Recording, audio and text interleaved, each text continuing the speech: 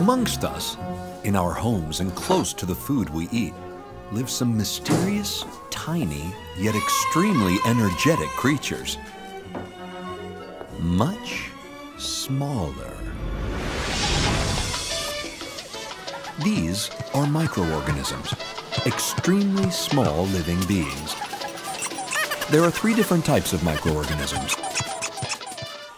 The good ones help to produce foods and drinks such as cheese and yogurt, fermented meat, and fermented vegetables.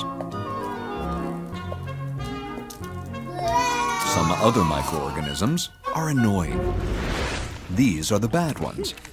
They are responsible for the foul smell, bad taste, and repulsive look of rotting food. But they normally don't cause diseases. But it's the other kinds of microorganisms that we really need to be afraid of. They don't cause food to smell bad, and they don't change the way it looks. They are the dangerous ones, and it's necessary to be very careful with them. These are known as pathogenic microorganisms, and they can cause severe illnesses, such as stomach pains, vomiting, diarrhea, fever, and even death. They're deceitful, invisible, and dangerous. These tiny beings are very, very prolific. To increase in number, they need food, water, time, and warmth. They can multiply very quickly. Fortunately, no matter how strong and frightening these microorganisms are, they are preventable and vulnerable.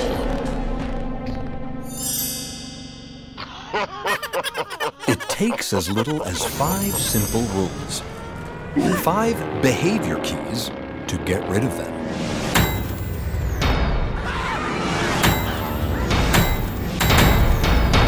Protect yourself and your family from diseases in the home. The rules are easy to apply.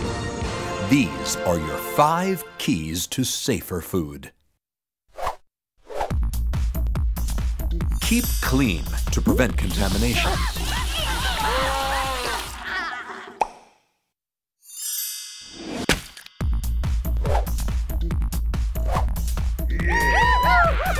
Separate raw and cooked foods to avoid cross-contamination. Cook thoroughly to kill microorganisms.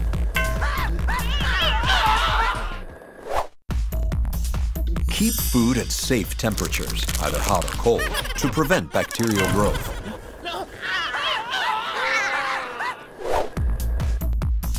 Use safe water and safe raw materials to avoid contamination.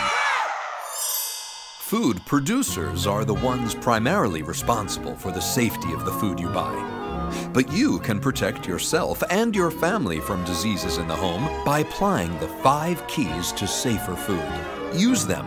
You also have a role to play.